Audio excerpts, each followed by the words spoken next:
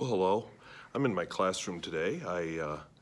Doing some work. I had Science Olympiad practice and doing some work.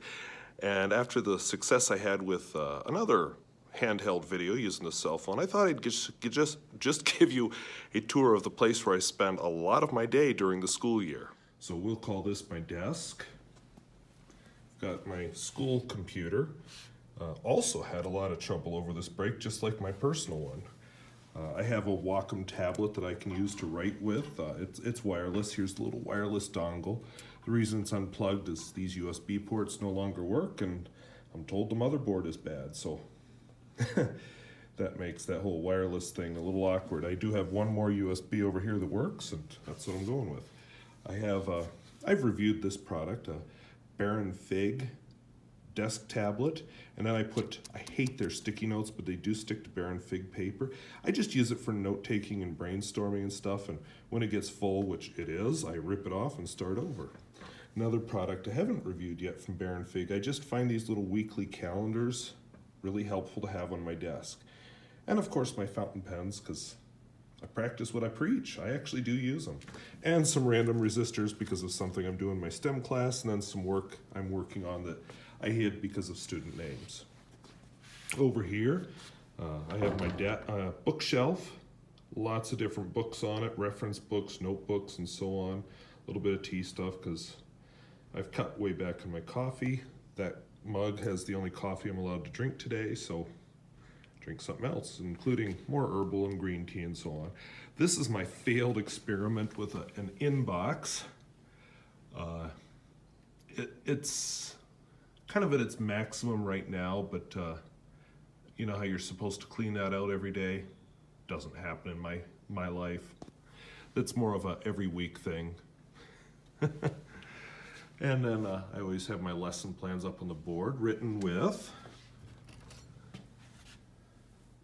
Noodler's Blue Erase and Black Erase and Platinum Preppies, which is, if anybody is interested, might be a topic for me to do a video on. I do have a couple other boards in my room. That one is empty at the moment. And then right beside my desk, we'll give you some geography here. I have a chemical room and some lays. Oh, sorry, before I go in there, behind my desk, that may be disappearing soon, but file cabinet, because still somewhat old-fashioned. I have a Kanban board in here, projects that I think I need to work on, and so the in progress are ones I'm focusing on, the done, what I've finished. It's a nice visual of progress, and as I come up with new things to work on, I put them here. And clearly I ran out of one tablet of sticky notes and had to switch to another one.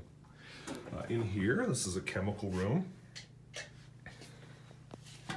You can see chemicals. That door just does not shut. I don't know why. But lots of different chemicals. Proper safe chemical storage. I use the Flynn system, not an advertisement, just what I use. Some lab coats, extra chairs mainly for conferences, or that extra table you saw. Sometimes groups will work around that. And then I want to know where everything is, so everything is labeled. That drying rack doesn't really fit anywhere, but back out from the chemical room. Give you a quick pan around. So yeah, that's my demonstration table. The thing I want to point out, and I know it's going to catch everybody's eye, are two different things, but I have all the drawers labeled. Apparently I'm not real good at pushing them all the way in. My goal is to keep this clear. I have a Gixie clock here, which is kind of fun. I didn't say Nixie, I said Gixie. These run by LEDs through glass plates rather than the neon type wires. And I had this along. I'm probably going to take it home and finish it. Lab area, we're in the progress of doing a lab, so I have some stuff out. I like to keep the lab tables clear. Then kids can work and they don't mess with stuff. It's other people's stuff, but this lab, you just have to have some stuff out. Another board. Whoops, that was bad. This table, because I have the smaller classes are all in the high school right now. We have larger classes coming up from the elementary, but for now, with smaller classes, I've been doing a lot of sorting. So this has been my sorting table. Right now I need to get the wires hung, and that's about it. The vinegar was out because I was using it. And then more storage, probably not quite up to fire code, but as long as I can get away with it. And then usually we'll have some projects there later for Science Olympiad, and then mostly Science Olympiad on that shelf. We're working on a lab, so I set the stuff out so the kids have access to it, and then they put it back when they're done. So it doesn't go back quite as neatly as I want it, but if it's in the right place, I'm happy. And then once we're done with that lab, I put all that stuff away. And it all has a place, carefully labeled. And kids can get in these drawers, of course, but they've gotten a lot better about putting things back where it's all supposed to be. So yeah, everything in its own container makes it easier to find, easier to put back where it belongs. One of the exciting things for me has been getting a 3D printer. Nothing printing right now that I think about it. It would have been really cool to have something printing while I was filming this, but didn't think of it, so oh well. Lots of different filament. And I've kept a few toys over the years. Some of them are student printed projects, some of them are mine. I had to print these neat gear clocks, or gear hearts. Sorry, this turns. It's really hard to do one-handed, but I forget how many turns this one takes till it goes back to the heart shape. The yellow one takes fewer. Like I said, some of these are kid projects. One of them may be one of my projects. My home state. I lived somewhere up in that area. Oh, that was bad. My current state. See, it's not as flat as it looks. I live kind of down in this area.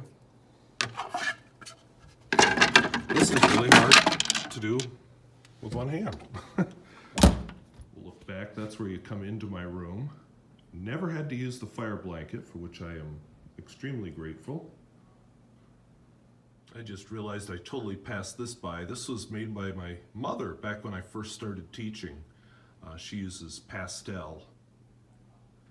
Doesn't do as much art anymore, but she's found other projects she's interested in. By a student, I forget, was he a freshman or probably a freshman, but I really liked it, so I kept it. We'll protect some identities. I pulled pictures out of there, but I put up pictures of student activities and sometimes stuff going on in the classroom on the door.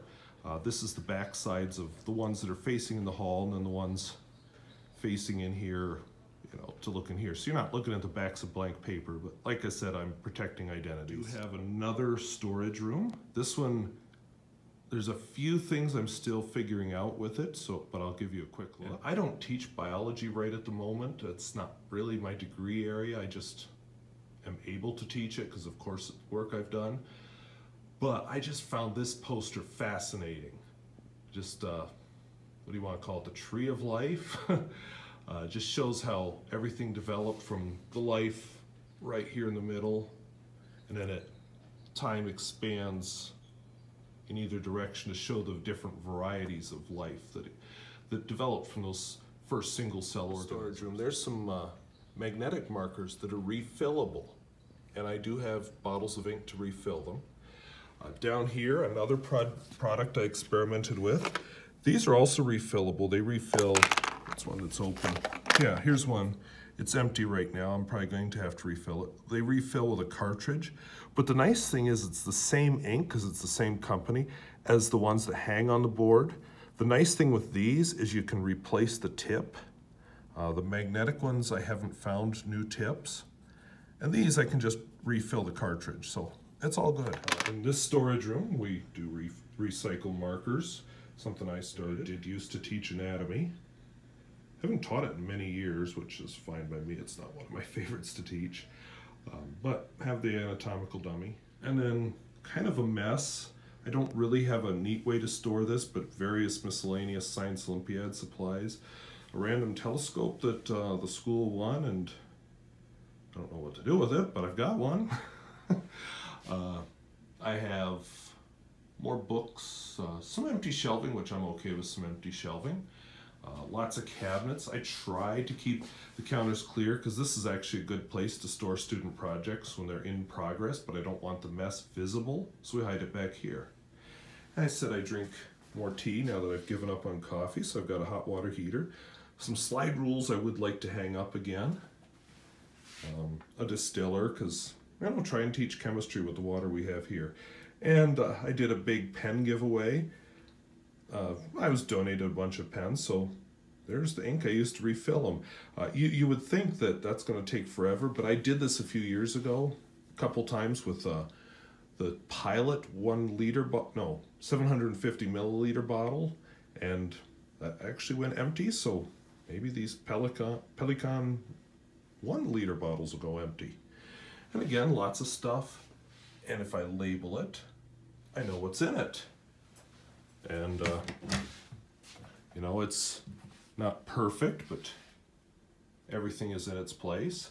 Yes, if you teach science, always keep a change of clothes. I have actually had to use that once or twice. And when you look out of my classroom, you look west over the football field, the parking lot, and then you look toward the trailer court.